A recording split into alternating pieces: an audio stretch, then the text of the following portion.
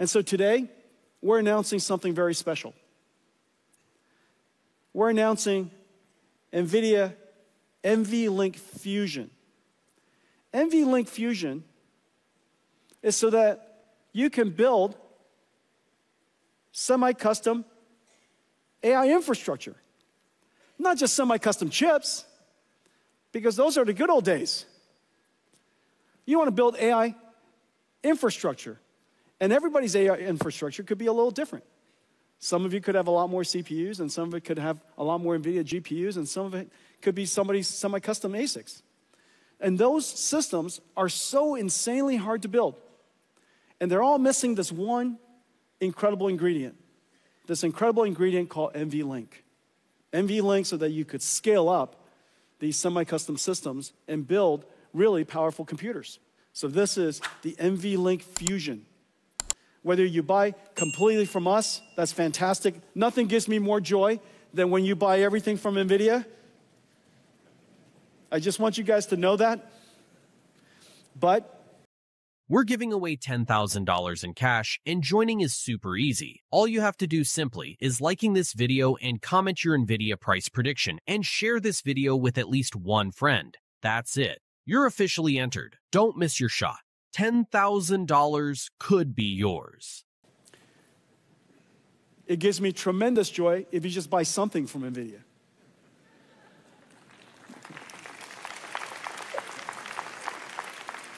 And so we have some great partners. We have some great partners, L-Chip, Astera Labs, Marvell, and one of our great partners, MediaTek, are going to be partnering with us to work with ASIC or semi-custom customers, hyperscalers, who would like to build these things, or CPU vendors who would like to build these things, and they would be their semi-custom ASIC provider.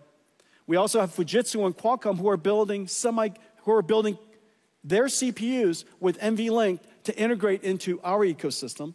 And Cadence and Synopsys, we've worked with them to transfer our IP to them so that they can work with all of you and make that IP available to all of your chips.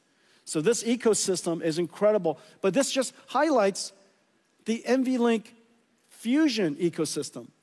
Once you work with them, you instantly get integrated into the entire larger NVIDIA ecosystem that makes it possible for you to scale up into these AI supercomputers. For me, away from the technology news, the absolute key piece of importance was Jensen Huang talking about his relationship with Taiwan and NVIDIA's relationship with Taiwan. The basic plan is to build a supercomputer for Taiwan, but he was kind of at pains to point out that this is in partnership with TSMC and other leading names that are Taiwanese champions. Purely from a geopolitical perspective, how crucial was that, or how high level was that for Jensen Huang to say such a thing?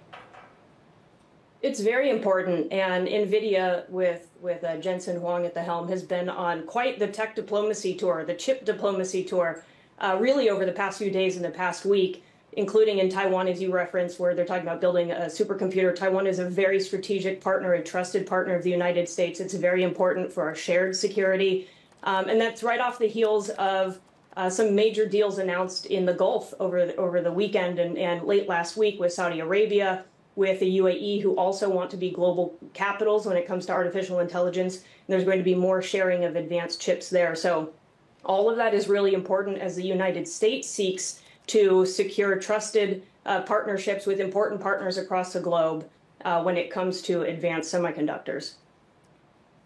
Michelle, those deals with Gulf nations, how concerned are you that they can act as sort of backdoor indirect access for China to U.S. technology?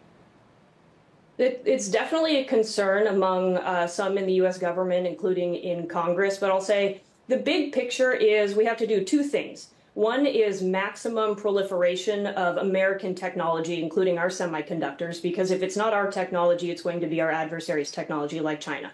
So max proliferation is really important. At the same time, we also have to have maximum security controls to make sure that those technologies, including chips, don't get diverted toward adversaries like China. Those two things have to happen. It can be done, but it requires that companies and the U.S. government and our allies, by the way, work really closely together. And that's what tech diplomacy is all about. And I think you see the White House, the Commerce Department, as well as leaders in Congress with the new Chip Security Act, making sure that those security controls are in place. Jensen Huang's tech diplomacy, I think, is worth lingering on. Taiwan is clearly important to NVIDIA, and we remind ourselves that the mainstay of TSMC's lead-edge fabrication is in Taiwan. But China is also important to Jensen Huang, whether that market is closed to him or not. Is he getting the balance right? Well, it's interesting that you mentioned that, because on this tech diplomacy tour, there were the deals announced in the Gulf. There's the news in Taiwan today. But let's also not forget that he announced a new research center in Shanghai just a few days ago. And it's no coincidence that all of these things are happening in the same time. And look, he's got a global business to run. He definitely has multiple interests that he's trying to meet. What we have to make sure from a U.S. national security standpoint is that all of that doesn't endanger American national security and give some of our most advanced technologies to China. So the role that he plays in working together with our government, we have to make sure that business objectives meet national security objectives, and it can be done, but we have to be working together in order to do it. In January of this year, Anduril's co-founder, Palmer Luckey, told me point blank that they are preparing for a scenario where China invades Taiwan at some point in the coming years. It is one severe outcome. Take that argument and extrapolate it out to AI infrastructure and semiconductor manufacturing and Taiwan's role in everything that we've just discussed. Well, it's a reason that we have to make sure Taiwan's resilience and the U.S. resilience when it comes to these critical sectors like semiconductors is really strong. And so partnerships like with NVIDIA, TSMC is investing another $100 billion here in the United States to build out its fabs, to build out advanced packaging facilities. All of that has to scale so that we have some more strategic partners. And it's also with other allies like Japan, like Korea. SK Hynix is investing in an advanced manufacturing facility for semiconductors at Purdue Research Park, where the Kroc Institute is. All of that has to happen more deeply and at scale in order to make sure our shared resilience and security, because we have to be prepared for a scenario like that. But rather than just try to slow China down, we have to make sure that we are turbocharging our own supply chains, our own resilience, and our collaboration with our allies. The Nasdaq is down about 1% today, and my next guest is warning the rebound in big tech stocks has been too far too fast, as you can see on that screen there, over the past month. He says it's time to hoard your cash and then pounce on the next correction, which might not be too far off. Paul Meeks is with Harvest Portfolio Management. He is the CIO. So today, a bit of a fit. It appears they're throwing over bond yields, 10 years up at 460 right now, Paul. But is that the gist of your argument here or more? That's a perfect executive summary.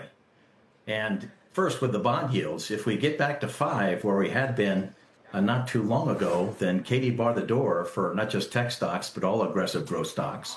So I am worried about it.